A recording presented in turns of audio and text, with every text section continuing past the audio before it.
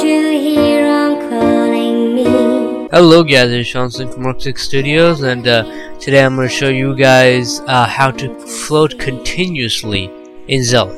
So what you want to do is go to your in Forge or custom games, it can work either way.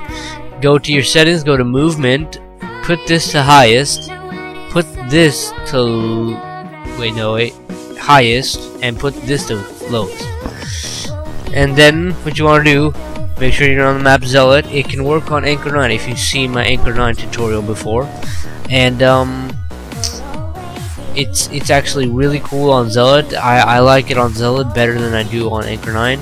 So what you want to do is just jump out to the open area, and then you float on forever. I actually got kind of lucky spawning over there. Oh shit! No. And if you ever want to go back down, just go back in Forge mode and custom games. Good luck with that. Anyways, yeah, this glitch was again found by the person who found the Anchor 9 one, Awesome Ewok, and yeah, I thought this was like really cool since we can go really far in. Apparently, if you go past this point, you die. Push this guy and go. See? Yeah. There's another way to do that.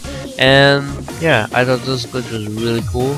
Yeah, so I hope you guys enjoyed this video. Comment, rate, and subscribe.